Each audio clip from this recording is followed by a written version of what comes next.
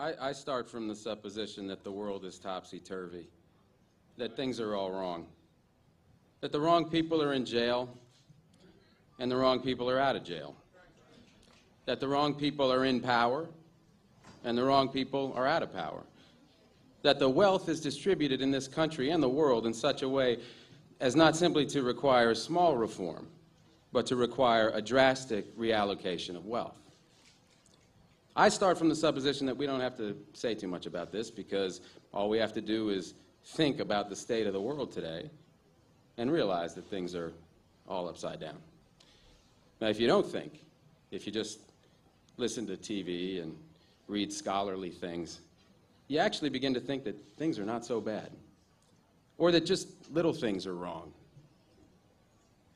But you have to get a little detached and then come back and look at the world, and you are horrified. So we have to start from that supposition that things are really topsy-turvy. And our topic is topsy-turvy, civil disobedience. Now, as soon as you say the topic is civil disobedience, you're saying our problem is civil disobedience. That is not our problem. Our problem is civil obedience.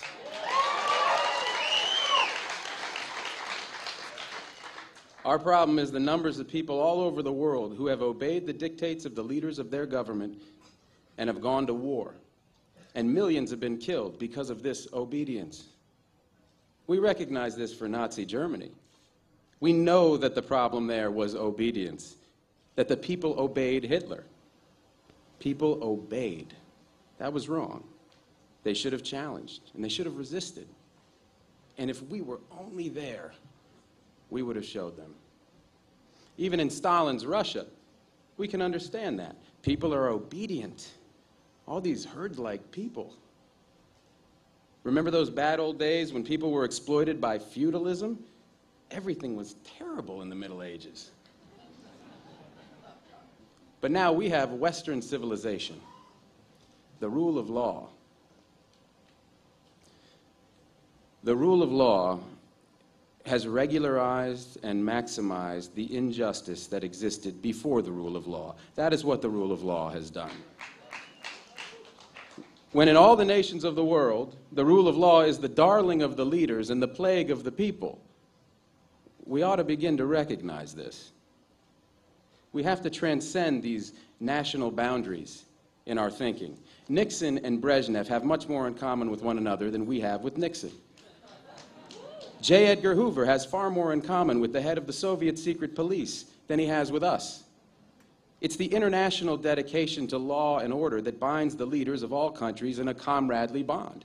That's why we're always so surprised when they get together. They smile, they shake hands, they smoke cigars. They really like one another, no matter what they say. What we are trying to do, I assume, is really to get back to the principles and aims and spirit of the Declaration of Independence. This spirit is resistance to illegitimate authority and to forces that deprive people of their life and liberty and right to pursue happiness. And therefore, under these conditions, it urges the right to alter or abolish their current form of government, and the stress had been on abolish. But to establish the principles of the Declaration of Independence, we're going to need to go outside the law, to stop obeying the laws that demand killing or that allocate wealth the way it's been done, or that put people in jail for petty technical offenses and keep other people out of jail for enormous crimes.